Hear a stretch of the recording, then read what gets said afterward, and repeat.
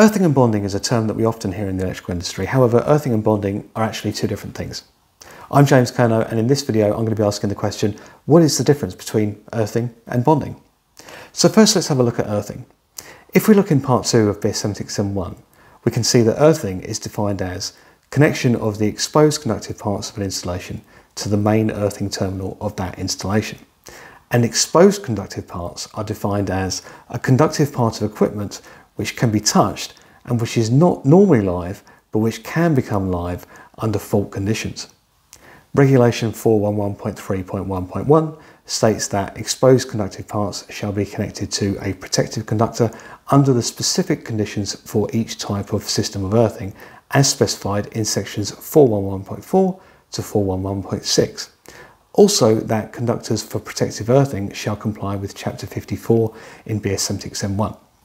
Examples of exposed conductive parts include things like metal wiring accessories, metal light fittings, metal back boxes, appliances, the metal casing of an appliance such as a cooker for example. Also, the armour of an SWA cable is an exposed conductive part, so even if it hasn't been used as a CPC, it still needs to be earthed. So earthing exposed conductive parts is to provide protection against electric shock under fault conditions.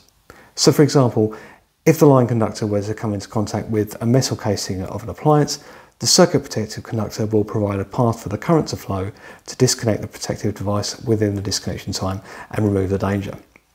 The requirements for earthing can be found in Chapter 54 of BS7671. Now let's have a look at bonding.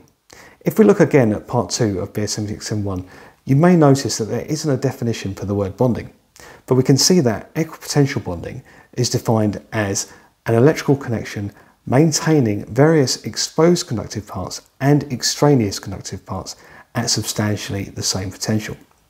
So what is an extraneous conductive part? An extraneous conductive part is defined in BS7671 as a conductive part liable to introduce a potential, generally earth potential, and not forming part of the installation. Regulation 411.3.1.2 states that in each consumer's installation within a building, extraneous conductive parts liable to introduce a dangerous potential difference shall be connected to the main earthing terminal by protective conductors complying with Chapter 54. Examples of extraneous conductive parts include things like metal water pipes, metal gas pipes, structural steel, lightning protection conductors, oil heating pipes, and so on. The reason for bonding extraneous conductive parts is to ensure that there are no differences in potential between them under fault conditions. So if you imagine the incoming services in a typical house, let's say you have a TN electrical system which has an earthing arrangement provided by the DNO. Then you have an incoming water pipe and gas pipe, which are both metal.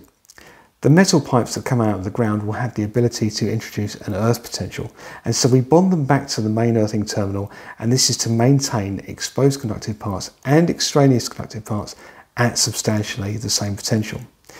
It's important to note that there are other examples of extraneous conductive parts other than those listed in BS7671 or on a condition report. For example, a conductive part that is common between more than one installation would be considered to be extraneous, such as communal heating pipework that serves more than one property, for example.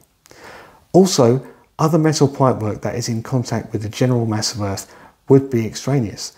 Now, I once had a situation where I was doing an inspection on a property and the incoming water main to the ground floor flat was bonded. However, there was a second pipe that came out of the ground and ran up the wall to the first floor flat above.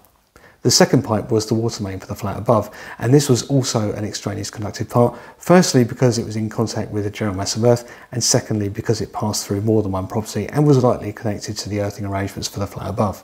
So this is an example of an extraneous conductive part that may not be obvious at first, and so it is important to remember the difference between earthing and bonding when determining where we need to apply protective bonding.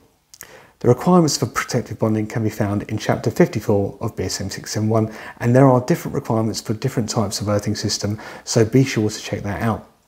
So to recap, earthing is provided to exposed conductive parts which are part of the electrical installation, and equipotential bonding is provided to extraneous conductive parts which are not part of the electrical installation.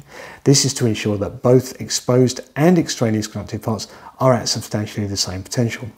At this point, I think it would be a good idea for me to mention supplementary bonding, which is slightly different. Supplementary equipotential bonding is a method of providing additional protection against electric shock, and supplementary bonding is applied to both exposed and extraneous conductive parts, and the requirements for this can be found in Regulation 415.2 and in Part 7 of BS 7671 for special locations.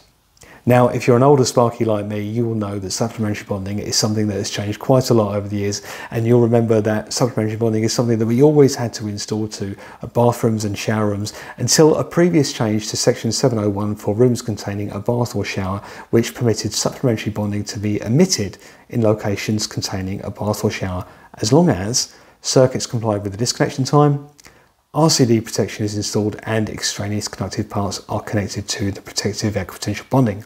However, it's important to note that supplementary bonding is still included in BS 7671, and there are some special locations where supplementary bonding cannot be omitted.